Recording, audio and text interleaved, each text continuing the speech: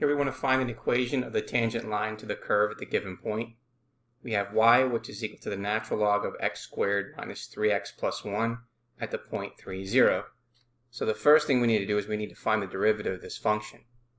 So y prime, well, since it's the natural log, it's going to be 1 over what's inside the parentheses, which is x squared minus 3x plus 1 times the derivative of what's inside. The derivative of x squared is 2x minus 3. And so therefore, the derivative of this function is going to be 2x minus 3 over x squared minus 3x plus 1.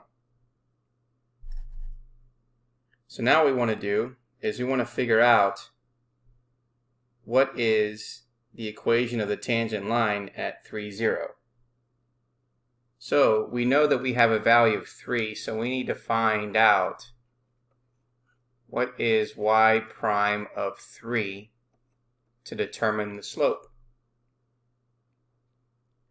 So we're going to plug that in. So we have 2 times 3 minus 3 over 3 squared minus 3 times 3 plus 1.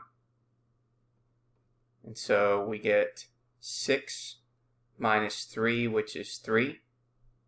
We get 9 minus 9, which is 0, plus 1 is 1, and so that's equal to 3. So now we know that the slope is 3. So we can then say in step 4, we have our point 3 and then 0 with our slope m, which is equal to 3. And so we're going to use the point slope form. Y minus y1 equals m times x minus x1. So we have y minus 0, which is equal to 3 times x minus 3. So we have y over here, and distribute the 3, we get 3x minus 9.